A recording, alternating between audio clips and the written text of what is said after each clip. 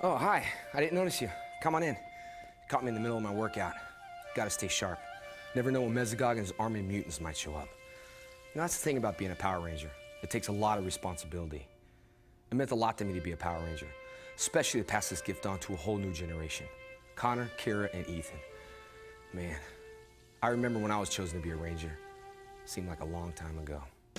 I was just an ordinary teenager, but becoming part of a team like the Power Rangers changed me forever. Being the Green Ranger was an amazing adventure.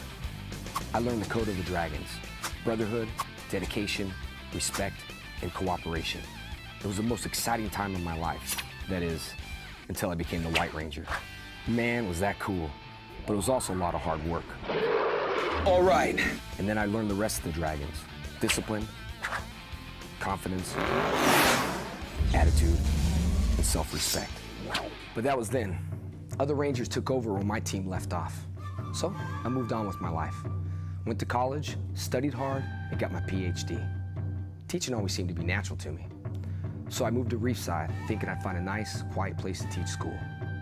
Quiet? Boy, was I wrong about that.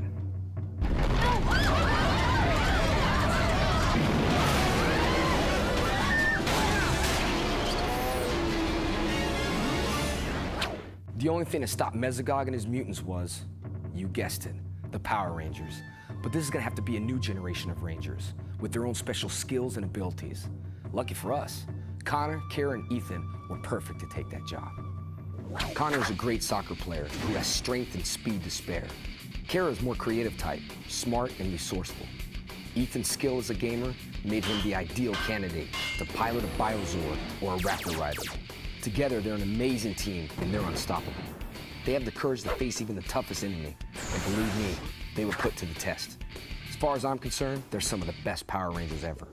Of course, everybody needs a little help now and then, even the Power Rangers. I'm just glad I was around to lend a hand to take the job of the Black Ranger. It had been a while since I've been a Power Ranger, and believe me, it wasn't easy. But coming back to it was the right thing to do. I had a whole new set of powers I had to harness, and a new enemy to face. But I always loved the challenge. I have brachial power, the power orb of wind, fire, and water.